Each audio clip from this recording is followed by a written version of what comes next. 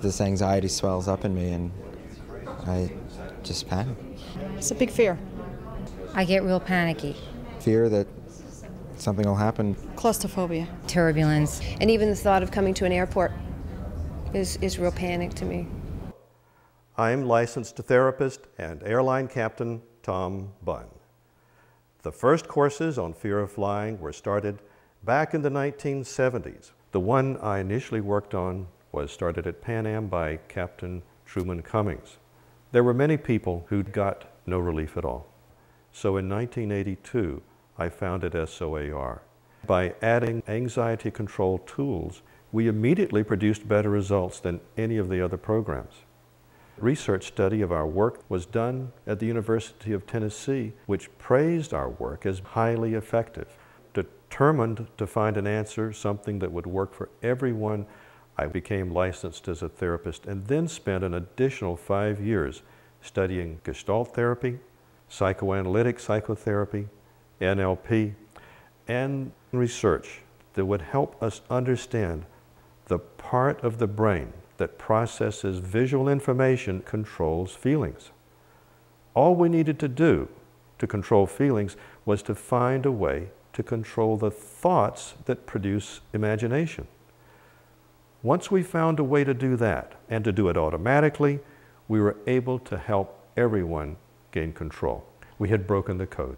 We had finally discovered the way to automatically control fear, to automatically control anxiety, and automatically control claustrophobia and even panic when flying.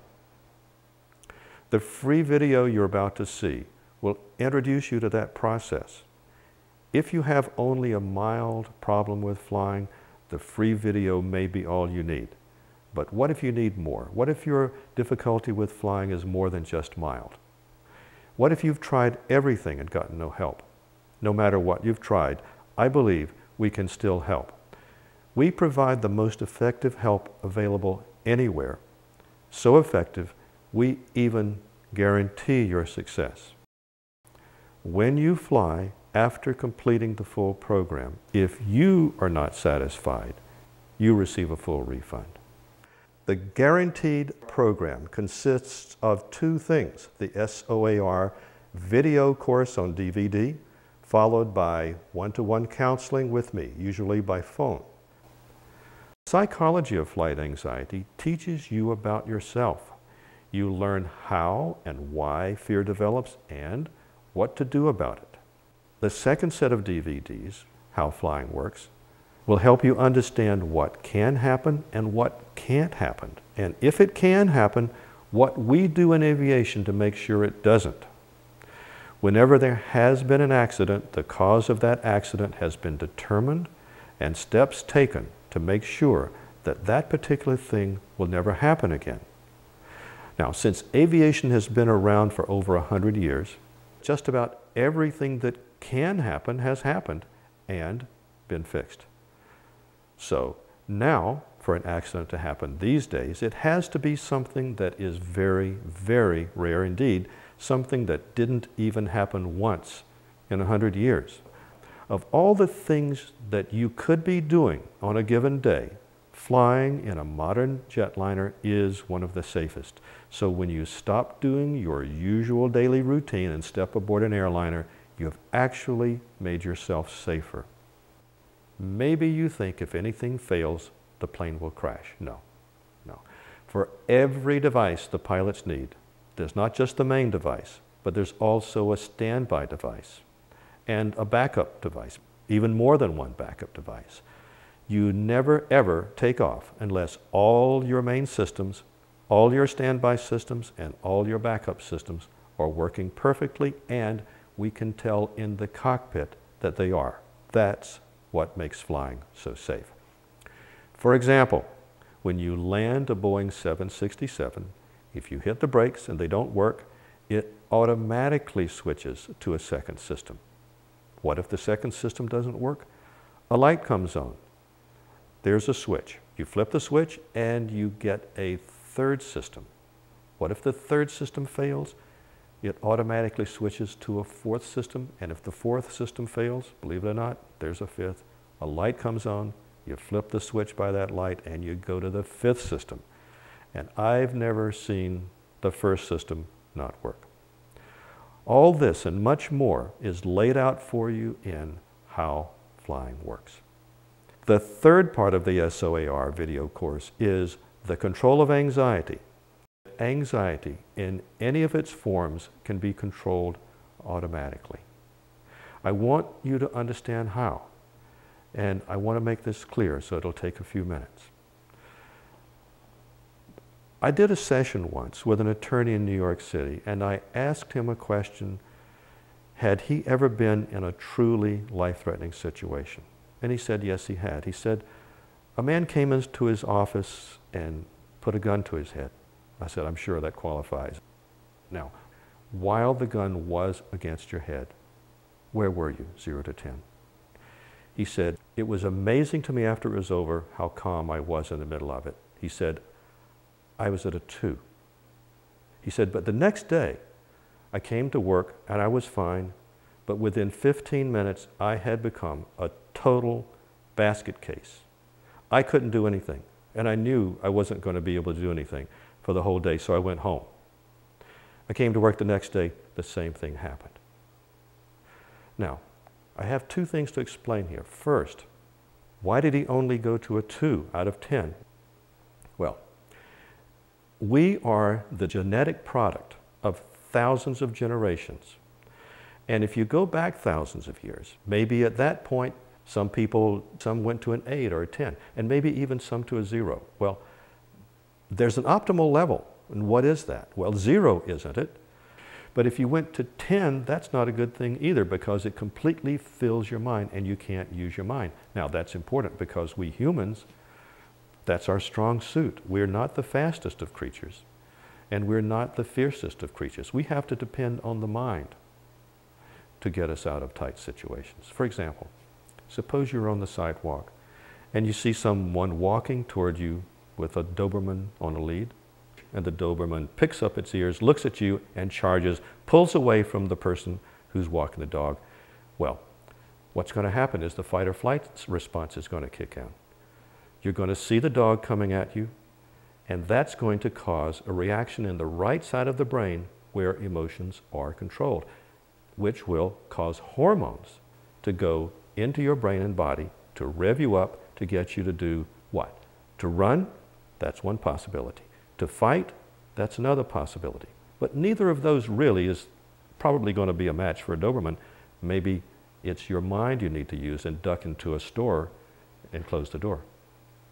So the fight or flight response is something that has been around probably for as long as the human race has been around, and it's been fine-tuned so that when people are in life-threatening situations, instead of going to 0, they go to 2 and focus exactly on that moment and no other moment.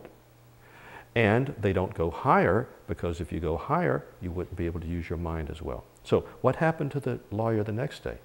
In the right side of his brain where emotions are controlled, the image of the gun to his head comes to mind again, and it triggers the emotions. He goes again to a 2. But the gun is not to his head. So what happens? Well, he starts doing what we could call Monday morning quarterbacking. He can start thinking, what if? What if I try to take the gun away from this guy? And suddenly he realizes, oh my God, I might have gotten shot. That then hits him with a second shot of hormones, enough to take him to 0 to 2. But he's already at 2 because those hormones are still active. So instead of going from 0 to 2, he goes from 2 to 4. And then he has another thought. If I were shot, I'd be lying right here on this floor. And that hits him with another shot of hormones. And he goes from 4 to 6.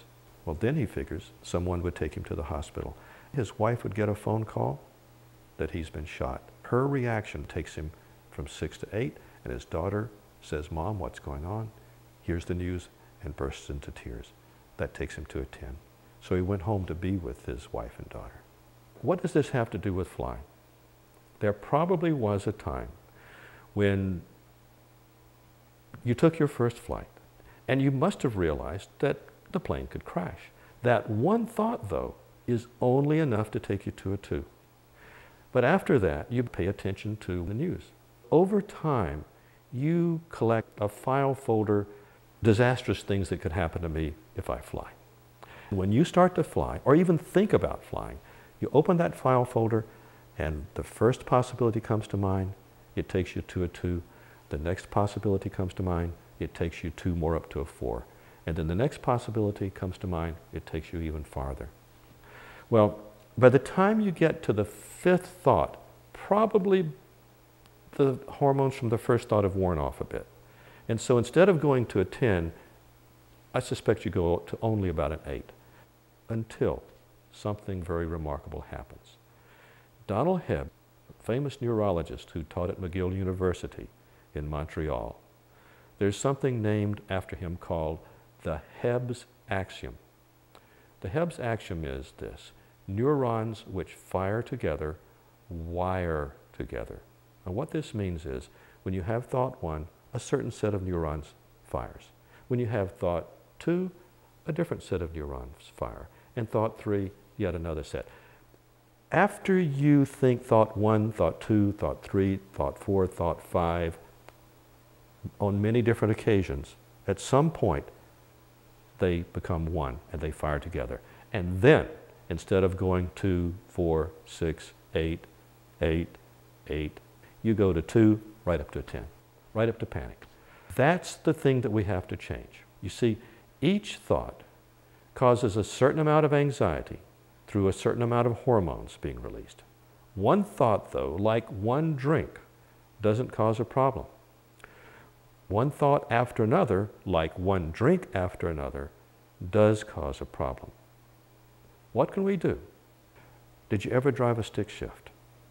When you were first learning, you had to think consciously and deliberately where to move the shift lever, when to push the clutch pedal, and how to apply the gas. As you were consciously and deliberately doing these things, your unconscious mind was watching. After a while, your unconscious mind had learned how to do it and was doing it for you. In the 3rd set of DVDs, Control of Anxiety, I'm going to lead you through the training that will provide you with that kind of automatic control, only instead of learning how to shift your car automatically without thinking, we're going to control anxiety automatically without thinking. You and I will go through every step by step together. When you get on the airplane, your mind will take care of the anxiety automatically. This automatic control makes the SOAR program more effective than any form of help you can find anyplace else. The 4th part of the SOAR video course is at the airport. We selected a group of volunteer fearful flyers and put them together with a United Airlines maintenance supervisor. We told them to ask every question that they could come up with about how planes are maintained, how mechanics are supervised, how they as passengers can be confident that every job has been done right, and how they can be sure the plane is really ready for flight. Here's a sample. Can you tell me something about the maintenance of the engine? We do what they call on-wing maintenance, and we have a special scope, fiber optic scope, where we have people that have gone to special training, and they look on the inside of the engine for defects. And we have enough experience with this that we can say we're going to replace this engine in 2 weeks or 3 months, and plan it that way so that we take it off, send it back for major overhaul prior to its ever having any failure. How often do they check the engines? The borescope procedure that I talked about, where we put the fiber optic thing in, is done every 300 flying hours. My dad owns an airport and an airplane, and a friend came in and left his plane overnight. Small, it was a Cessna. A mud bee made a nest. See, that's what I'm afraid about, the little technical little bee that got stuck in the fuel line. What the aircraft manufacturers have done today is they have produced an airplane that has a main system, an alternate system, and a backup system, and an emergency system. so that if the little mud dauber bee plugs this up, all it does is turn on a light somewhere that tells the flight crew, the next time they land, tell somebody that they got this little light on. And the airplane operates 100% normal. Do we have a backup system for Sure, the light? sure, absolutely. It automatically switches to its second system and operates perfectly fine. In this fourth set of DVDs at the airport, I'll take you into the cockpit of a 747. I'll teach you how to make a takeoff. I'll teach you how to put the plane on autopilot, how to make an automatic landing. In this set of DVDs, we take a flight together with scenes both from the cabin and in the cockpit. Whether you have never flown, stopped flying, or continue to fly with great difficulty, we can help. I cannot tell you what a feeling is to stand in Washington, D.C. and feel great. I feel like a whole new world, well, an old world has come back to me, I should say. You know, I can start considering, you know, on my vacation going to Europe, going anywhere that I can afford. A feeling of wonderful accomplishment. I really didn't see how it would connect, but it did. There's something about it that just clicked. We have what works, and we guarantee it. When you fly, after completing the full program, if you're not satisfied, you'll receive a full refund. Being both an airline captain and a licensed therapist, and having worked successfully with over 5,000 people for 25 years, most of whom thought nothing would work, I have good reason to believe that what I've learned through all this can help you too. If your difficulty with flying is mild, and what you've seen is enough, that's fine. But if you need more help, there are some options to consider. If you want the maximum help available, your next step is easy. You need to order the guaranteed program, which includes counseling to make sure you have everything you need to fly comfortably and confidently. But what if your flight is soon or even tomorrow? Rapid Relief provides the maximum help possible in the shortest time. Watch the first 90 minutes of the video and then call me. I want to make sure you're ready. If you have more time after our phone session, there's an additional 90 minutes of video for you to view before taking your flight. After your flight, you have an option to switch to the full-length course. If you switch, what you pay is 100% transferable toward the full-length course.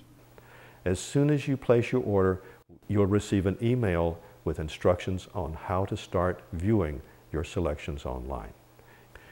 Even if your flight is tomorrow, what you do now can make a huge difference in how you feel.